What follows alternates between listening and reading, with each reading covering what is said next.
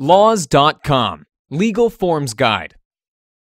Form 6251 is a United States Internal Revenue Service tax form filed by every individual taxpayer to determine if the taxpayer will pay standard income tax or the alternative minimum tax. The alternative minimum tax is a higher tax rate used for individuals or corporations over a substantial threshold. A Form 6251 can be obtained through the IRS's website or by obtaining the documents through a local tax office. The form must be filed alongside your regular income tax form, which is the 1040 form for individual taxpayer. You will use the information on your 1040 to fill out Form 6251.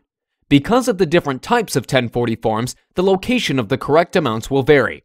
For our example, we will be using the standard 1040 as our reference. Enter your name and social security number at the top of the form. Enter the amount on your 1040 line 41 on line 1 of the Form 6251. Continue to enter the amounts taken from your 1040 on the appropriate lines if they are applicable. Leave blank any lines that do not apply to you.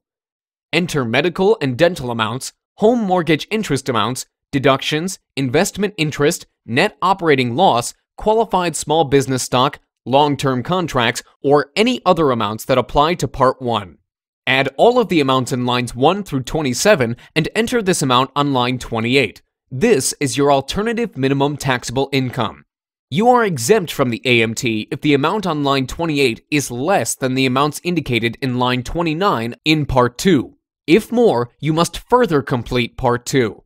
Calculate your AMT amount by entering the appropriate amounts in lines 30 through 35.